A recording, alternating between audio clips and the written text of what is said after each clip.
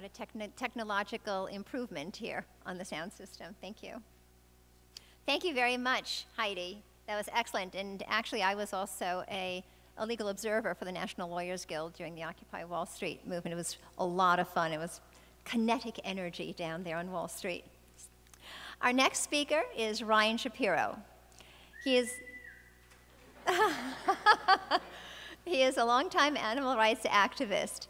Some highlights of his activist career include co-founding the New York City Animal Defense League in 1996, organizing a takeover of the president of NYU's office in 1997 to successfully shut down a primate research lab.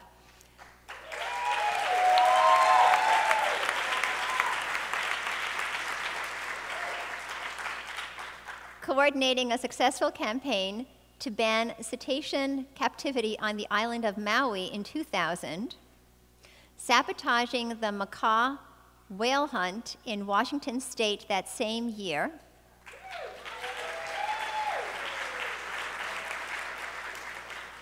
and openly rescuing ducks from foie gras factory farms in New York.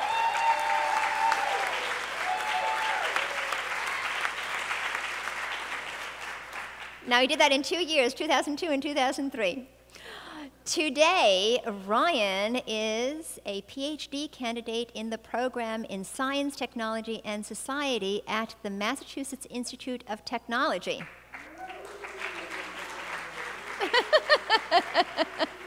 All right.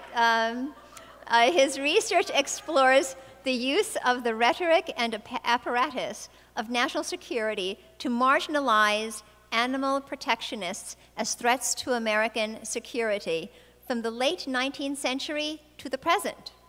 Wow, I didn't know it was going on for that long. As part of this work, Ryan has roughly 500 Freedom of Information Act requests in motion with the FBI, 70 of which he's currently suing the FBI over.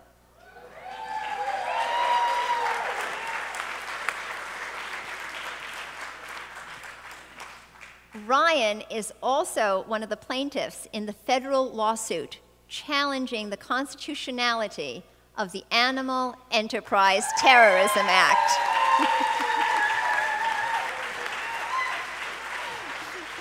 Please welcome Ryan Shapiro.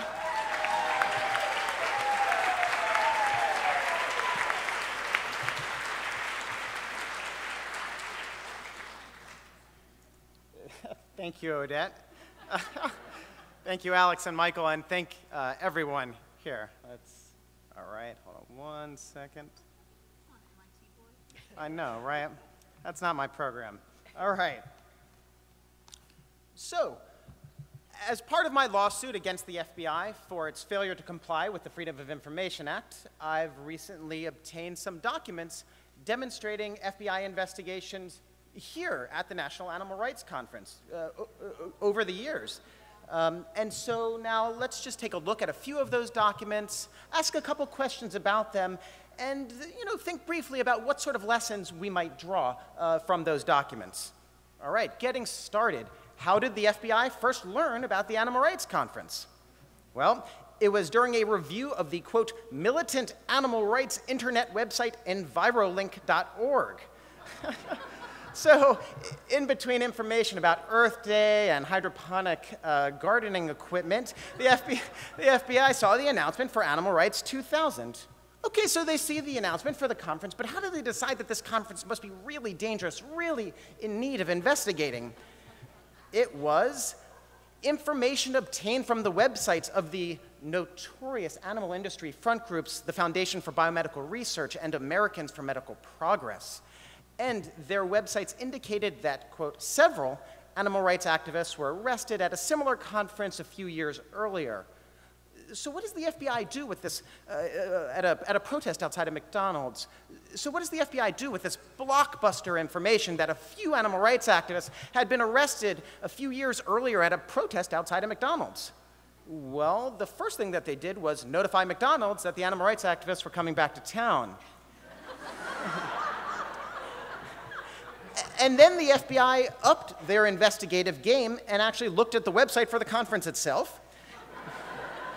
And they spent some time on the site, and they spent a lot of time with the speakers list. They even made an annotated memo pertaining to many of the speakers who were scheduled to present at the conference. And then the FBI distributed this memo about the speakers at AR to all of its many field offices around the country. Here we can see that it was sent out, quote, to provide recipients with information on various individuals listed as speakers at the above-captioned conference, the Animal Rights 2000 conference. So what happens next? Well, FBI agents from all these field offices descend on Washington to investigate the conference. Here we can see that FBI headquarters has requested that all field offices send sources to attend the Animal Rights Conference. You can see I'm skipping between years a little here with the documents. The documents are just so similar between the years that it makes sense. So here we have FBI headquarters asking that all field offices send agents to the Animal Rights Conference at the Hilton Hotel in McLean, Virginia. And that same document continues that the Washington field office of the FBI has tasked sources, and by sources we should read snitches. So the Washington field office tasked sources to attend the conference, and also to augment that coverage, the Washington field office also intends to send 2 Joint Terrorism Task Force members to the conference as well.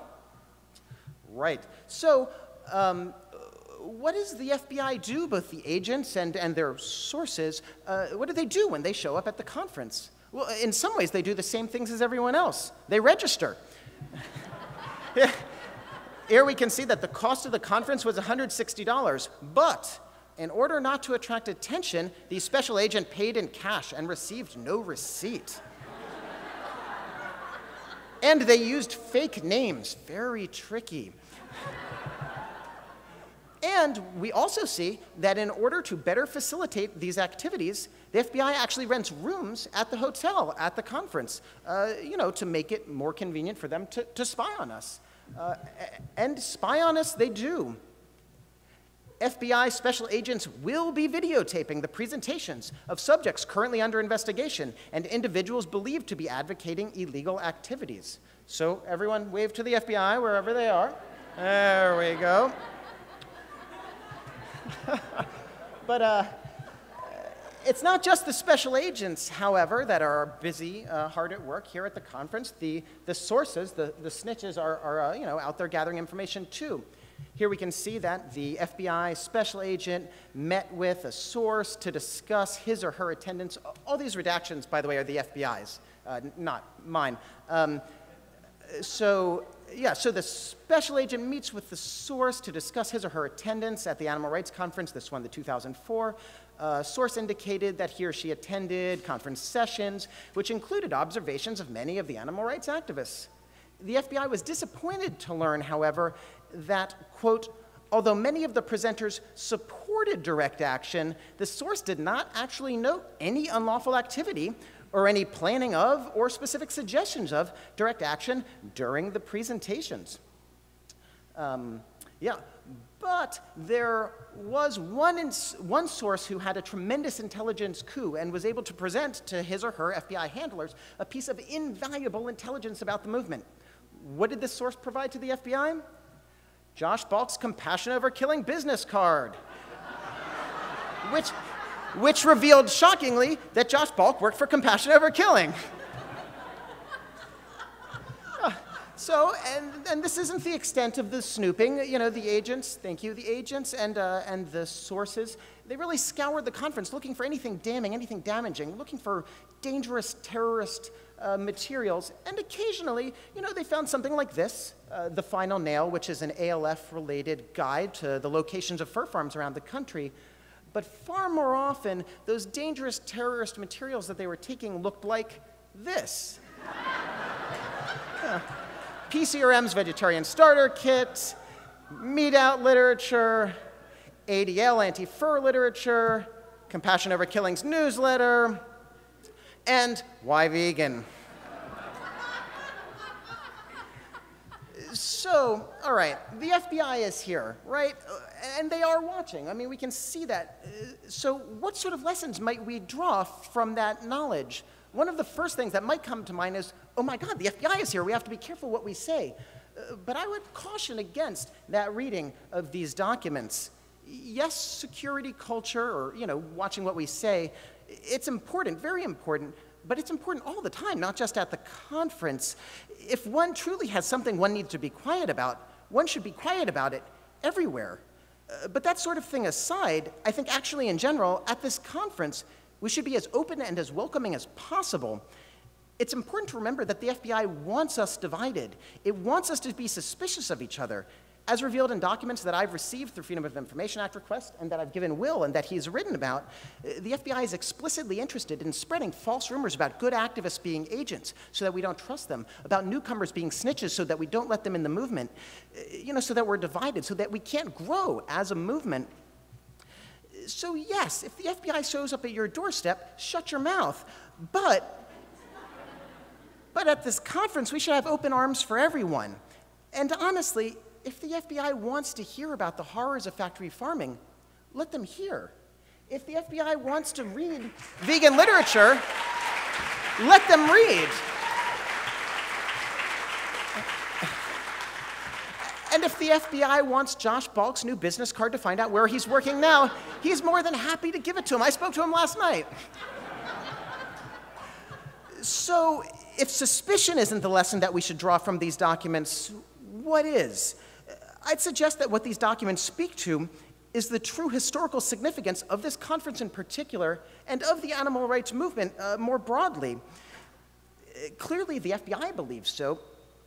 Along these lines, as a quick aside, in my FOIA lawsuit against the FBI just this week asked the court for a 7-year delay in processing any of my Freedom of Information Act requests because, they argue, my academic research itself constitutes a threat to national security. Yes, just asking questions now about the FBI's understanding and handling of the animal rights movement is now understood as a security threat. Clearly, they are taking this movement seriously. And even more illuminative is the fact that the FBI is here at this conference every year, year after year, wasting their time, wasting their money, going through our trash. I mean, it really just speaks to how seriously they take us, how truly significant we are. And in this context, I think it's important to remember that the FBI first became especially interested in investigating this conference based on information provided by the animal industry groups, AMP, FBR. These groups know better than anyone just how important we truly are. These groups know better than anyone what kind of a threat we truly pose. A threat to their bottom lines, to their abilities to do business as usual, their ability to continue torturing animals for profit. These groups are running scared, and they're running to the FBI. That's what the FBI is doing here. So, if there's a lesson to be learned from these documents, I think it's this. Let's live up to how important the FBI and the animal abuse industries believe us to be. Let's live up to how threatening they fear we can become, not in terms of some animal rights terrorist boogeyman that they've concocted, but as a powerful social movement advocating for justice, compassion, and liberation for all sentient beings. If there's a lesson to be gained from these documents, it's that we need to be as united, dedicated, and effective as our opponents dread. Let's use the presence here of the FBI as a reminder to get out there and truly kick ass for animals. Thanks.